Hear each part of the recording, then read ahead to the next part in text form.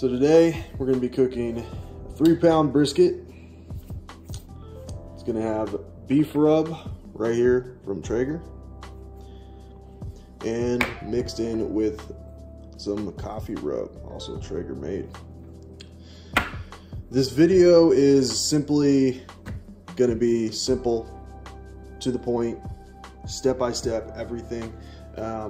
I didn't actually think about making this video until after I've already rubbed it, and I'll go over that quickly so that way you don't miss out on that. Basically, I wanted to start this YouTube channel to basically help the new people that are coming into the either Traegers or other smokers in general. My family and friends all have Traegers, and they've taught me some things here and there, and I've looked up YouTube videos on certain things, so I'm new to this whole thing. I ask them a million questions all the time. I'm constantly researching on YouTube, on Traeger websites, other websites, and one of the things that I was missing out of videos and from friends of mine were that they were cutting out some things.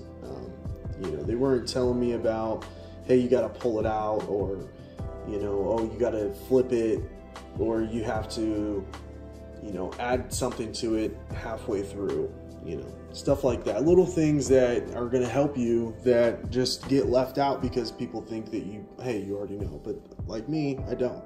So I wanted to do something different. I wanted to make a YouTube channel again that is just simple, straight to the point, and helps new people like me, because we all have to learn somewhere. And I'm one of those guys, and I just know how it feels to feel kind of dumb when it comes to this. So hopefully this will help out, and a lot of you guys will like it. So basically what I started with was bare bone, right? So meat, got it right out of the package. You can see right about here, you can see all this fat. Well, this had about a 1/4 inch of fat on it. I personally don't like the fat. Other people do. You can leave the fat on there. Preferably you want the fat on the bottom, so when you put it on the racks are going to be down here. You have to set it on there and cook it just like that. But for me, I didn't like it, especially on this one. This one had about a 1/4 inch of just a fat layer, and I had to just shave it off with a knife. And I left some of it on. I mean, it's no big deal, but for me, I just don't like that much fat, let alone fat at all. But anyway, so getting back into this, started with the beef rub. Really doesn't matter, especially with a brisket. You don't want to short it. You want to just bake it on there. You want to get this nice little charcoal on there. The charcoal will actually be, once you actually start cooking, you'll see it. But for now, I'll just add some more. I did some of this morning. I woke up really early in the morning and started this. So you just want to go ahead and lather it up. I'm going to do lightly, but when you guys do it, go ahead and put it on real thick. Put some of that coffee in there. All right. Flip it over. Do the other side.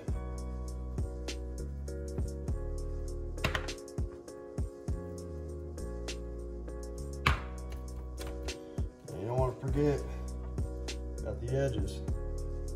You want to get every part of this. Like I said, don't be stingy with it. I mean, it depends on how spicy or whatever you want. You can use any kind of rub you want. I mean, I'm just using these two, but it's really whatever you want.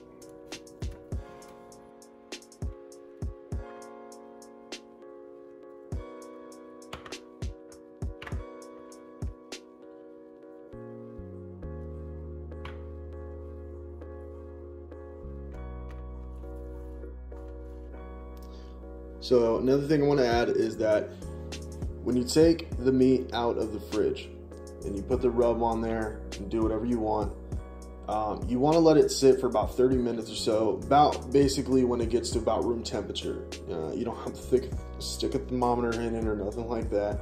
Just, you know, give it a good feel. If it's still cold, like it just feels like it just came out of the fridge, then you don't want to do it. But go ahead and just leave it out for a while until it starts to cool down. It's not so cold. And then you can go ahead and get your Traeger prepped up and ready to get smoking. So to give you guys a little bit of an idea, I have myself a Traeger 22. So for my pellets, this time I went ahead and got the premium. Paid a little more for it. I kind of wanted to do a different flavor. I've been sticking with the normal basic brand of pellets, and wanted to go ahead and change it up. I've also come across a couple of people that have told me that they've also blended some together. I haven't really looked into much research on that, but today I'm going to go ahead and add this in, and it's towards the end of its life, so I'm going to go ahead and top this off, blend it around. So in the beginning it's going to get both at the same time, and then it will just end up with just this. So if you guys are like me again, haven't had Traeger experience, generally rule of thumb is this grate down here, you want to wrap that in foil.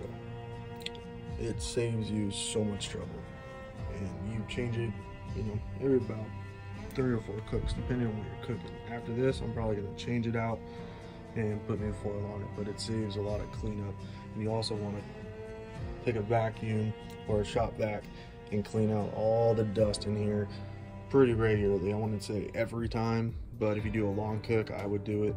But if it's short cooks, you know, every couple hours and each cook, whatever, it's not that big a deal. But last thing you want to do is cause a fire. So here we're gonna do, I'm gonna go ahead and turn it on, and we're gonna go ahead and turn it to smoke. We're gonna let that go until I can start to hear it fall into the pit. Once I start hearing it fall into the pit, that's really when I'm gonna shut it, let it smoke up.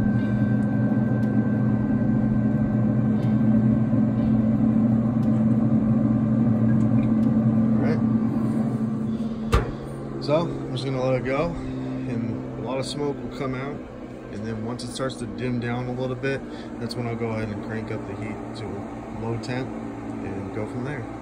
All right, so I have it to my temp, about 180 is where I want to keep it right now. Another cool tip is I would really suggest getting this. This really helps out quite a lot. So I'm gonna go ahead and slap this bad boy on there. So you also want to get a probe, stick it in this port right here.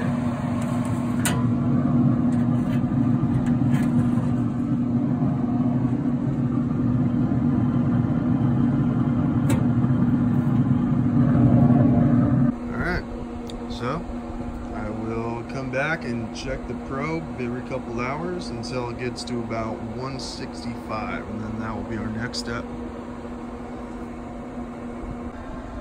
So just so you guys know, I went ahead and cranked it up to 225 after about 30 minutes. Just started noticing that it was producing a lot of smoke, and gave my cousin a call, and he let me know that 180 is still technically smoke, even though it's not a smoke setting. It's 180 still the temp for smoke. So didn't want my neighbors to get upset with me. So I cranked it up to 225, and yeah, we'll see how long it goes. And just about 20-30 minutes, we'll check the probe and see what the internal temp is as of right now. And it's at 50, so it's getting there. So we'll get back when it gets to 165. Alright, so we're about 2 hours in now on the dot, and it's sitting at around 245, keeps going up and down.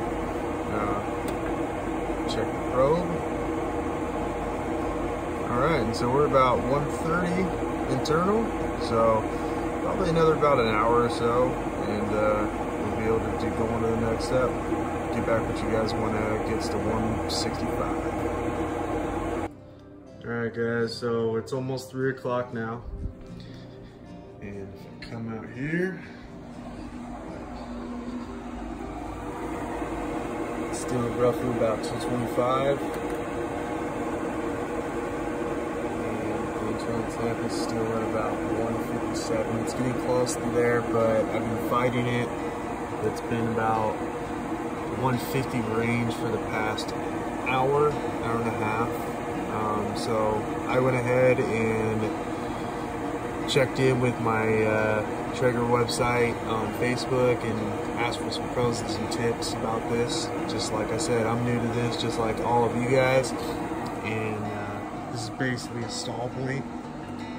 There's nothing much I can really do. It will eventually go up in time, but my goal was about 160 to 165. So what I'll do is I'll take this off and I will foil it up, wrap it up, put it back on, put the probe back in, and keep it at 225 still, and keep going. Alright guys, so I still have it at 225 right now. The temperature is at 26 degrees, so it's pretty high, but set at 225. The probe is now at 172, so it is climbing, so it is working now. Went ahead and already foiled it. So it's got foil wrapped around it with the probe still inside. So now I'm just gonna sit here and wait till it gets a little bit higher. So we'll see what it does. You guys, it's almost about 5 o'clock. And this is going a lot longer than I expected. But 220 right now. An internal temp of 188. So the foil is definitely cranking that sucker up quite a bit. So looks like I'll be able to keep her going until the girl gets home. Keep you informed. Alright, so it's now 6:30 and we started at 11. So I just checked it and it's about ready. So I'll go ahead and this is why I said you need this. This is a must. Alright, so check it. And it's at 201. It's about ready. I'll get back to you guys when I take it off. Alright, now just so you guys know, make sure you guys turn it down to shutdown mode. It's going to stay on for a minute, but eventually it will turn off, and then that way you can actually turn it off itself. But you got to do its little cycle.